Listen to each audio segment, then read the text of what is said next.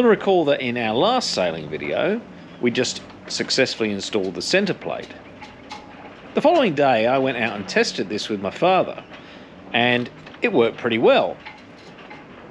However, next time I went out on the boat with SJ, well, this happened. It's about 3 PM. The sun is getting lower, and as you can see from the engine at the back, something isn't quite right. So we're not entirely sure what's happened, but the pull cord basically seized up and wouldn't retract. I've taken the cowling off. I have manually tried to retract it and start the motor. For one reason or another, it defeated us. And as a result, we don't have a motor. Well, we're under sail. We're under sail in very little wind, making very slow headway back to the mouth of the river. And yeah, it's a little bit of a headache. Berthing under sail is a pain in the bum, and with so little wind, It'll be dark before we get back. It'll be dark before we even get partly up the river. So what followed was a series of phone calls to people we know, sailors we know. We also then started calling Sea Rescue, and it's not actually their area. They have a radio issue up this part. But this is Coast Guard territory apparently. So we then made a few calls to the Coast Guard. We're obviously not in any immediate danger, but given we're about to enter a shipping channel and we don't know much wind, maneuverability of this vessel is, well, quite a bit questionable without that. We gave them another call, and hopefully they're going to come out, as they put it, for a bit of training. It's going to be a bit of training for us as well, because obviously we haven't been in this position before. So, yeah, it wasn't quite what we planned on doing today, but there you go, sailing, and this is what happens when your engine doesn't work. Yeah, so it's going to be interesting how this all turns out, whether we get back before the sun goes down. I somewhat doubt it. Stay tuned. So as you can see, we're moving now, not under our power. We have a little help from the Coast Guard, who are towing us. Hang on. We're certainly moving faster than we normally do. And Sarah's just sent a picture to her parents, and I think her dad's response was chalk another one to Uncle Albert. If you don't understand the reference, it's from Only Fools and Horses. Only Fools and Horses, a British comedy, in which case the Uncle Albert. Uncle Albert. Apparently every ship he sunk on, every ship he served on, sunk. During the war, we pursued the German battleship down the eastern coast, right away through the Zanzibar Channel. 3 days and nights we chased it. Did you catch it? Yeah, worse luck, it sank us. Now we haven't sunk, and I'm glad we haven't sunk, but every time we go out, we cop this reference to Uncle Albert. You're going to forever get it now. So, I'm just relieved to be heading back. yeah, we're heading back. It's still going to be pretty late by the time we get there. I've got no idea how we're actually going to go alongside, so we're just going to have a load of ropes ready to go, fenders ready to go. Oh yes, and just to watch the entertainment, my father's coming out with his fishing friend, and they're going to have some entertainment as well at our expense, no doubt. Happy days. We're about to come alongside with the Coast Guard. I'm not actually sure how we're going to do this, so I'm sort of covering all bases. I've put out 2 springs, one on each side. I've also got 2 stern lines ready to go. I've dropped the guardrail, which is what we normally do, because we normally come alongside our port side, and the bow line is there. But if we need to bring it around the other side, all well and good. So we've got a few options. We've got 3 fenders there, 1 fender there. I'm sure they've done this before quite a few times, but needless to say, we're just just have to do this the best we can. Normally we have a plan, we have a routine what we do, but this is all very new, so I'm expected to see my father waving to us very shortly as we go past him. Whilst laughing. Him and his fishing mate have come down just to, I think just to have a laugh, to be honest, at our misfortune, but they were potentially going to come out and assist us if we needed it. We've got some assistance, but they'll have a good laugh and something to talk about on the way home. So we're back in safely.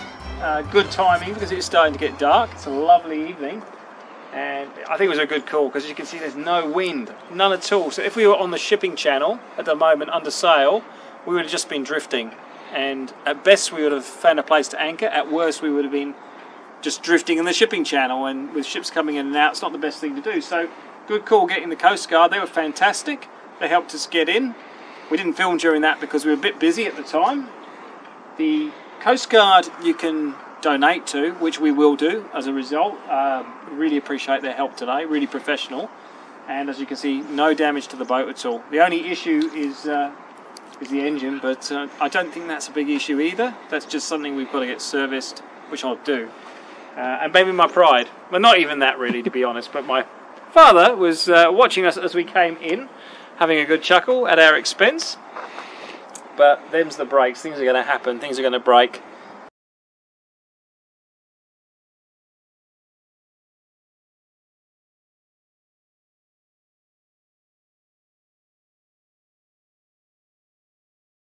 I'm down the club for the first time in 2 weeks.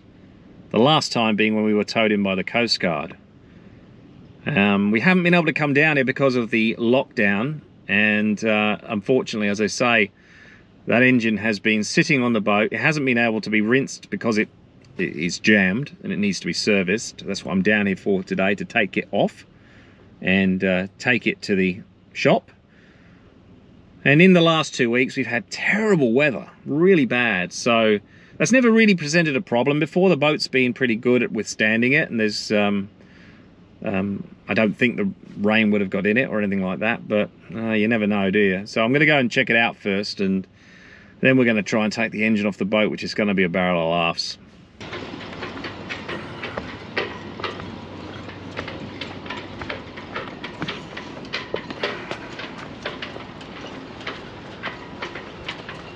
Looks good so far.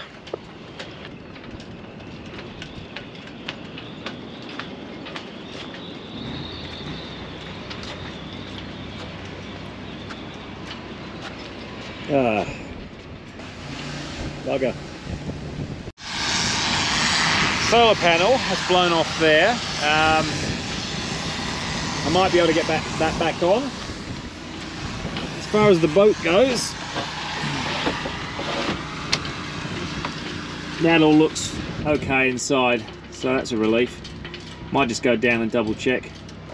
Okay, there is a little bit of water in the bilge, and the question is why? Why is there water in there? It could be rain that's got through somehow, or it could be something else. I don't know. That is a little bit worrying. I've dried it out, so there's no more water slopping around in there, and I guess we'll see if it comes back. I'm hoping that it's something to do with the rain, that somehow with the bad weather the water's just gone in there from somewhere. I'm not sure what other parts of the boat could possibly link up to that. Perhaps somewhere from the cockpit, I don't know, but I guess we'll know soon enough if water starts coming up through the bottom whether we've got a significant problem or not. Fingers crossed, eh? Now, I don't know if there's any easy way of doing this, but it's going to be a bit of muscle basically. I think we'll just loosen this off and then we'll just pull it into the cockpit. I actually think it's just going to be as simple as that, or as difficult as that, because this thing is not going to be super light, unfortunately. Right, let's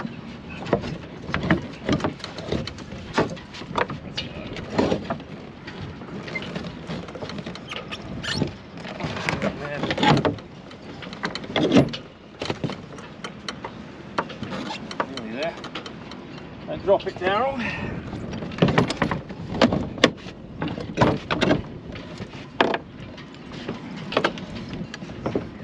That's the side it needs to rest in the car.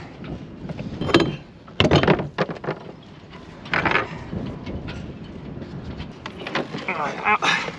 There you come.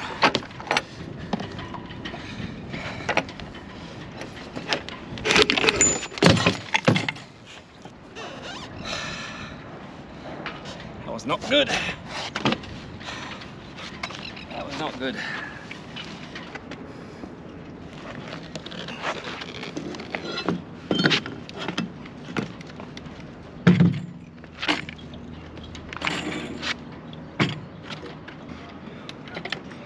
Alright, I am on, sort of. It wasn't bloody easy, but we'll go with that.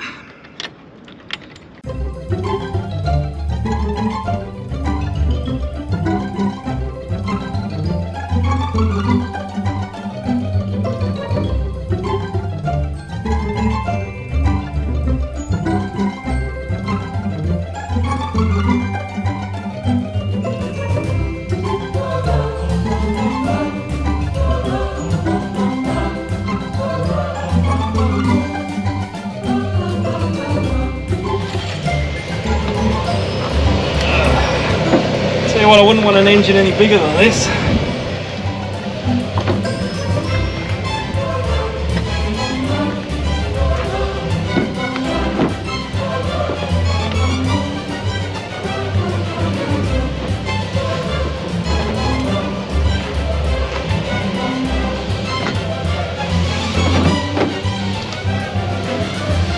Just fit it in.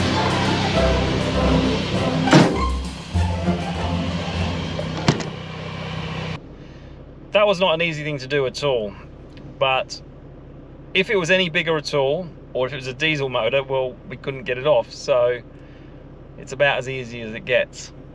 It's probably just about the biggest motor we would want to get for this boat. It's in the car. Now we're going to go and try and drop it off and get it fixed. Just dropped the motor off, and it looks like it's a starter spring, or like a recoil spring. That's what it was.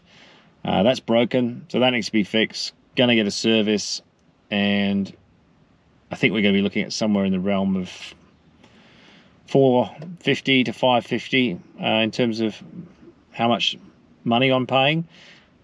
That's more than a car service, but it is what it is. It certainly needs it, and we need a motor. So this is interesting. It's dry. Now I have a theory.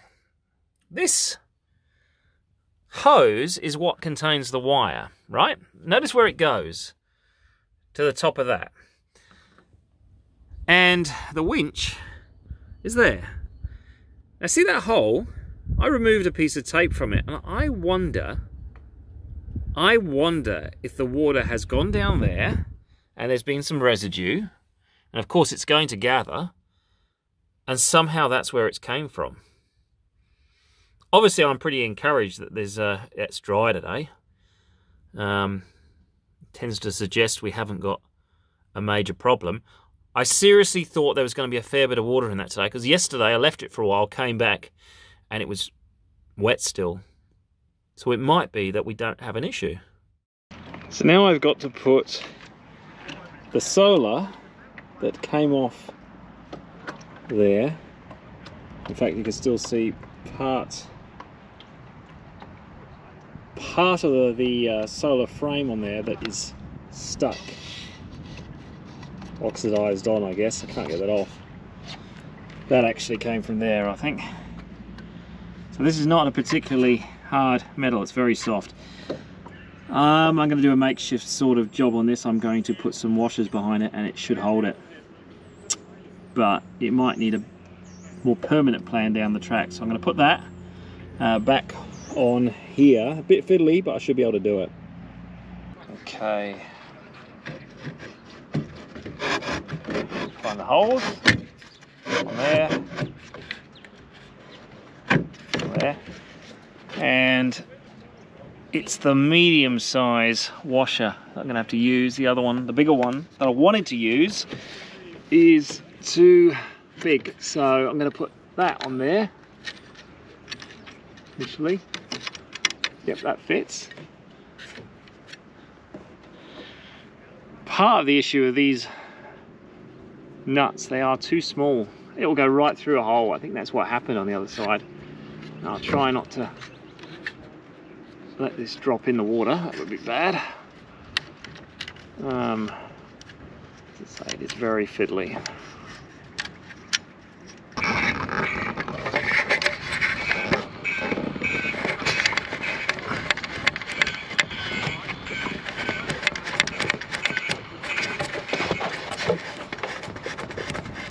Tighten that up with a spanner in a moment, but for the moment just finger tight. It's very hard to get in there, so we needed the right spanner. I needed a few turns on it, and that will be much more secure. It's kind of one of the things I really like, the social aspect of this club. It's such a strange time in the world. You can come down here to the club. The yachties are very down to earth. You know, I think we all really enjoy just getting away from things, getting out on the water. Simple, just simple times really.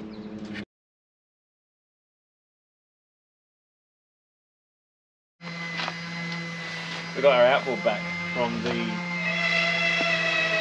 engine shop where we bought it. Oh, we didn't buy it. The guy who bought it got it from there, and it's been serviced and it's been fixed. So, what was wrong with it, SJ? Potentially it was a missing or a loose pin in the recall assembly. Yeah, I might have got it slightly wrong, but essentially, you can probably remember the starter cord was kind of just jammed, it was dangling, there was a pin that was missing, or it come out, it hadn't even broken. I can't picture exactly where it was, but it was a simple fix. Did that. Did the service, importantly also showed me the engine and showed me what you can do to get it going again, because we could have. All you got to do is remove the cowling, and then there's a further assembly on top of the engine, which is basically where the recall assembly and the spring is for the starter cord. That can be removed, and then all you have to do is put one of these, this is a spare one, around it in a clockwise direction and pull, and Bob's your auntie. So we could have actually started it. Anyway, we've got it back. We're going to put it back on the boat. I made a real pickle of getting it off. It's not light, and I'm doing it for myself. So what I'm going to do is use the trolley again. Make sure these are nice and loose. Struggle with it onto the trolley. So he doesn't trust me, so he'd rather me record than lift it. Oh no, I'm happy for you. We have a tripod for a reason, but it isn't light. Ugh. And it's greasy. And it's greasy, which is good, but messy. I wonder if there's anything that doesn't have grease on here.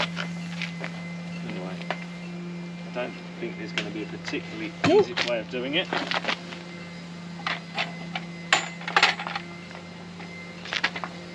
Oh dear. Well, I can stop videoing and come and help. That's alright, by the time we do that, I managed to get it off, and I've managed to get it on. Getting on the boat is a little bit more of a headache.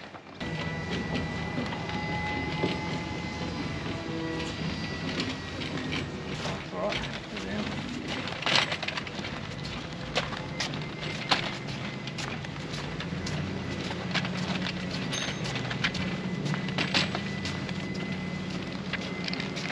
Oh, watch the wheel! That's the last thing we need, is dropping into the water.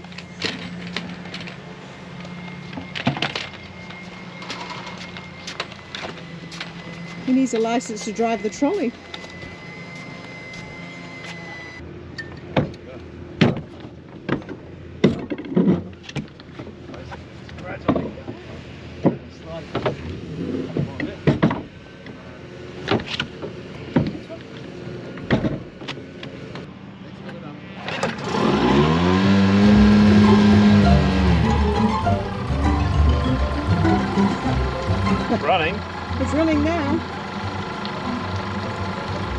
let it run for a moment. Sounds better than it used to. It's not as noisy.